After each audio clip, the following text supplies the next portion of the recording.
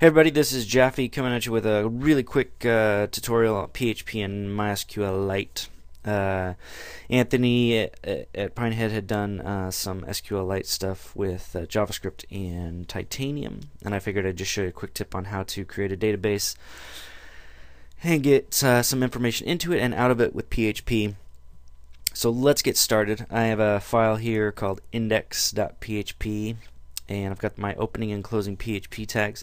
So first thing to do to create a database is going to be really easy. I'm just going to type database. This is a variable equals new s. Excuse me, you have to excuse me. I am a little bit ill, but hopefully not for long. So where are we going to put that? We're going to call it my database.db,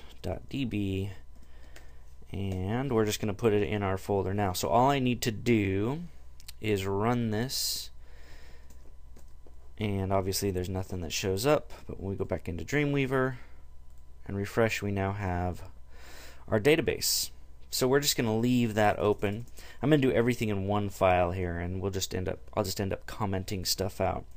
So we're going to create the SQL variable, and we are going to create a table. Oops, and we're going to call this table guests.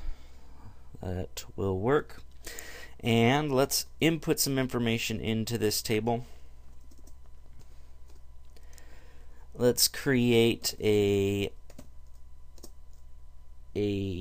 incremental integer. This, everybody gets a number as they get put into, so this is easy. We just put integer, and we'll make that the primary key, and it'll automatically increment as more information is going in. Let's do a first name, and we're going to make that a text field.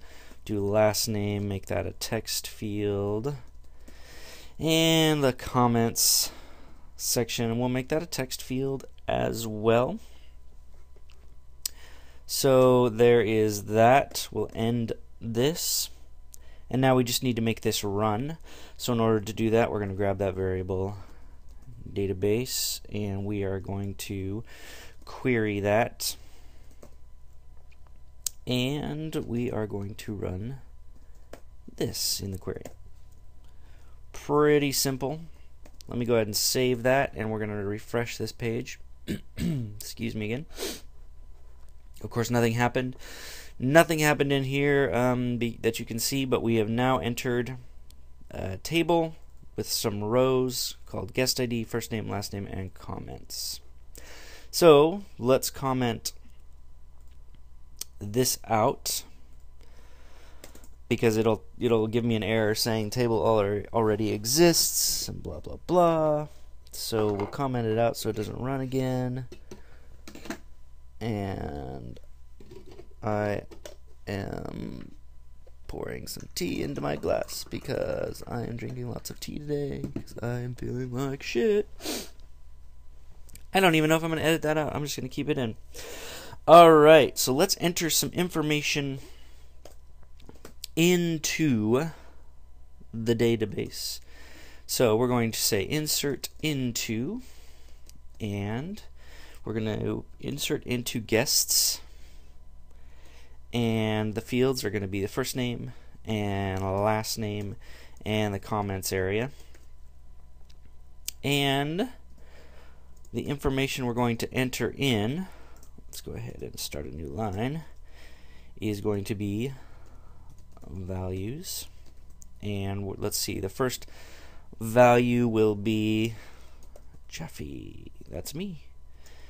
And my last name is Nunya Business, and the comment is going to be I am feeling like poop. And let's see, that will take care of that. Do I want to add anything else, or just this one last thing? Yeah, you know what? We will just end with that there. So let's run this. So we're going to grab this again, database, And we're going to execute a query. Oops. What is going on here with my keys? Execute a query, and this is the one we're going to execute. And save it, and let's go back in here and refresh. And obviously you don't see anything because, well, there's nothing to show. So let's go ahead and show some stuff now. So I'm going to go ahead and comment this stuff out so it doesn't run again. And let's get some stuff with PHP. So let's do a select statement. So it's going to look kind of like this. Select all from the guests table and order by last name, first name. And let's see, we're going to do our result, and the result is going to equal database, and it's a query, right, query, and we're going to query this.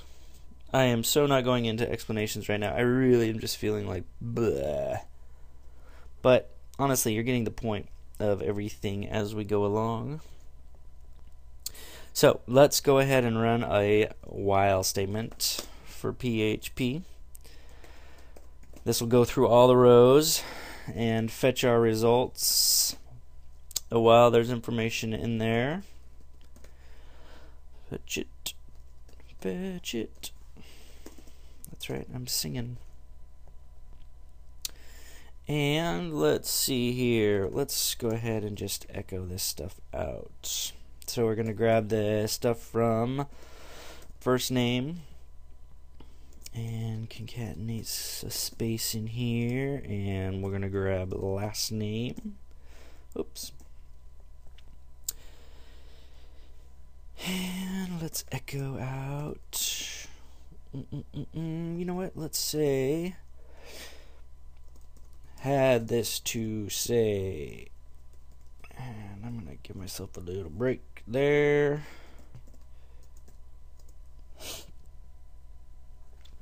Okay, so we're going to grab the comments row. We're going to do the substring so that we can put a limiter on how much information is coming out.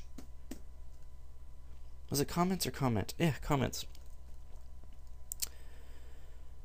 And let's see, let's go 0 to blah, blah, blah, blah, blah. Let's just do 50 places. And I think that's it. Let's echo a break in here, just in case we have more information.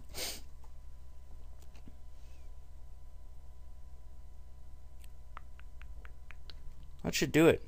So we'll go ahead and save this and refresh this, and it should pull the information from the database. Oh no, line 26.